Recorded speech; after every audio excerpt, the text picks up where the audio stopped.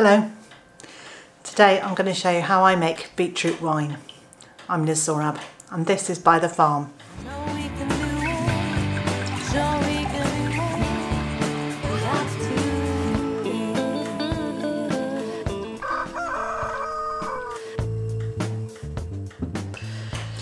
And here is a bottle I made before. So this video will show you the processes that I went through to produce this bottle of wine. It's taken about 15 months to film, and I don't actually drink alcohol anymore. I do taste it to make sure that it doesn't taste absolutely hideous before I give it to Mr. J. Beetroot wine is a funny thing. I expected it to taste very earthy and to taste of beetroots, and it doesn't. It's actually very pleasant. There is no beetroot taste. There is a fruity taste almost, but it's very lovely. So last year when we had a glut of beetroot, I gathered a quantity of beetroot and I took the leaves off the top of them and shook off the worst of the soil on them, and then brought them into the kitchen and gave them a really thorough wash. I then put them into a pan of boiling water and boiled them rapidly for about 15 minutes. Once they were cooked, they went into a colander in the sink and cold water was put over them to cool them down very rapidly. That meant I was able to rub the skins off them and cut the tops and the bottoms off them and cut them into small pieces.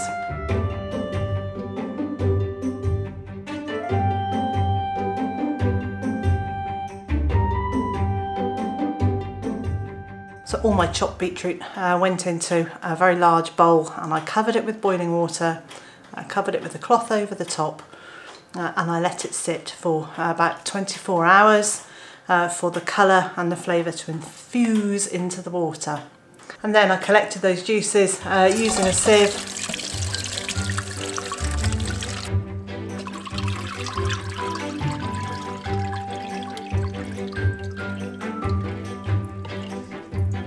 And then all the rest of the beetroot I put into a pan, some hot water, and boiled it up again so that I could extract more juice from it, more flavour, more colour.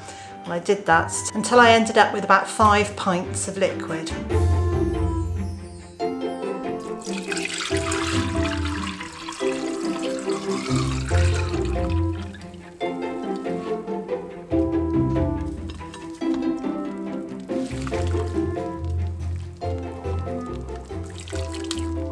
I poured some of the liquid into a bowl and I started to add some sugar, stirring it to dissolve it.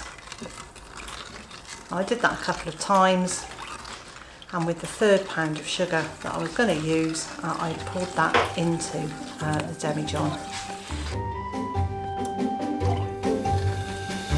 If you like the recipe that I've used to make this beetroot wine, just sign up for the mailing list. It's in the information below.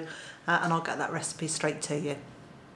When you're making wine, you need to make sure everything's really clean. So I sterilised my demijohn before I used it. So put the sugar in and then started adding in the beetroot juice. All that flavour and colour that we'd extracted from the beetroots. So that went in. And then I took a little bit more of that liquid, put it into a jug, and I added my yeast.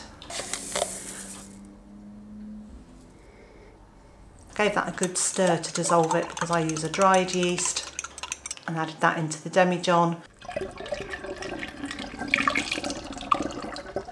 And then topped the demijohn up with the liquid with the dissolved sugar in it.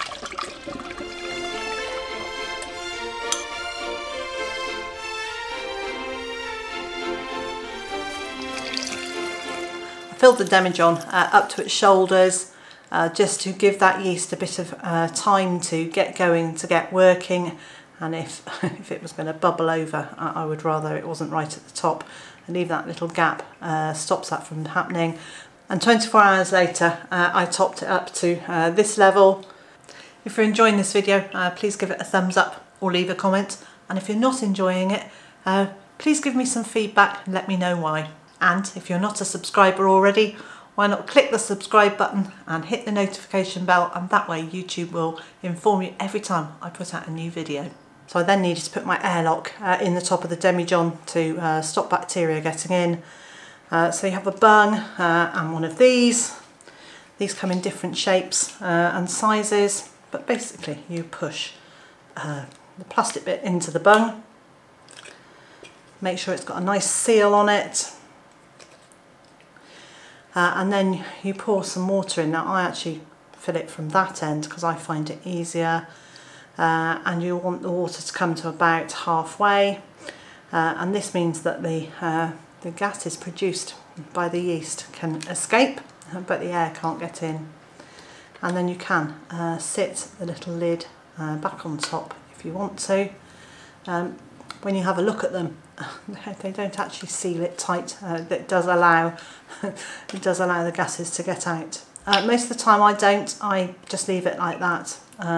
But you have then got the risk of things climbing in there, which can not be very pleasant. Anyway, so you put that in.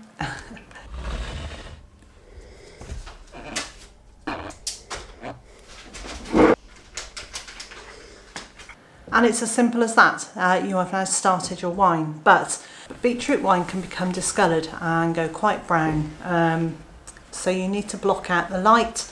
So I used a tea towel wrapped around the demijohn, one corner of the tea towel tucked in through one handle of the demijohn, and the other corner tucked in through the other handle.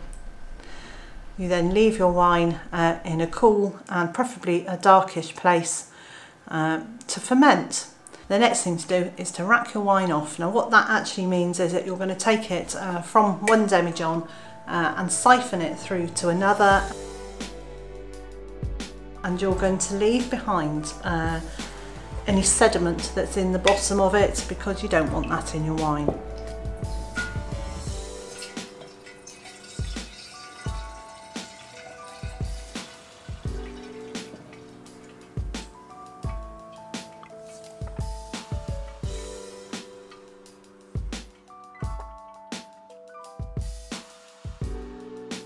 You can repeat the racking off process 2 or 3 times to get rid of all the sediment in the bottom of your demijohns.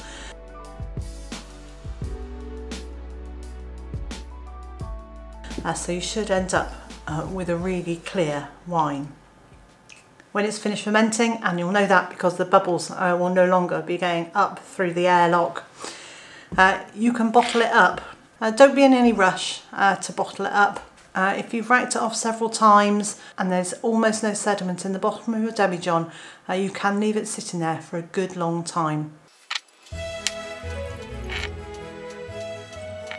And if you've been in too much of a hurry to get your wine into your bottles, you may well find when you open them, you'll hear a fizz, or worse than that, you'll have masses and masses of bubbles coming up.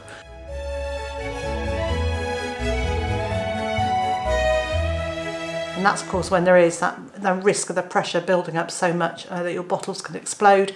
So really, it really is worth with beetroot wine just waiting and letting it sit for maybe several months before you bottle it up.